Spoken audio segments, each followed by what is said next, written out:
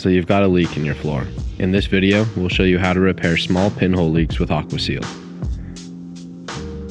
To perform this repair, you will need some paper towels, a spray bottle and dish soap, some latex gloves, and of course, AquaSeal. You will also need the hand pump that was included with the purchase of your boat. We will have a link to the AquaSeal in the video description. Fill the spray bottle with water and mix in a decent amount of dish soap. We want to make it very bubbly. The first step is to ensure that your floor is fully inflated to 0.5 bar. Next, we will spray the whole floor with soapy water. Go slow and make sure you cover the entire floor. Pinhole leaks can be very small and hard to find. When you find the leak, you will see a patch of bubbles rising where the hole is located.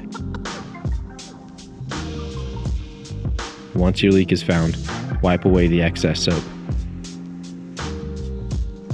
Use a Sharpie to mark the location of the hole. Make sure that the repair area is completely clean so that the AquaSeal adheres properly.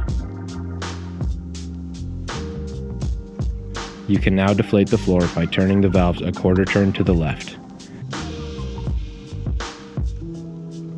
When applying the AquaSeal to the hole, take a small dab of the sealant and place it over the hole.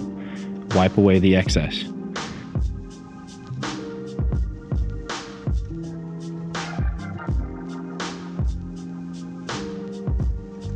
Now we will need to switch the hand pump to the deflate position. Remove the hose and connect it to the port labeled DEF.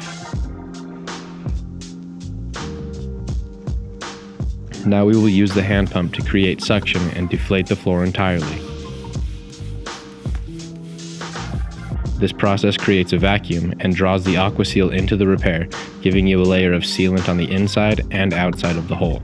Once your floor is completely deflated, let it sit for 12 to 24 hours in order for the AquaSeal to completely cure. Repeat this process for any other holes you have. If you have any comments, questions, or suggestions, please let us know in the comments below, or send us an email to cs@flycraftusa.com.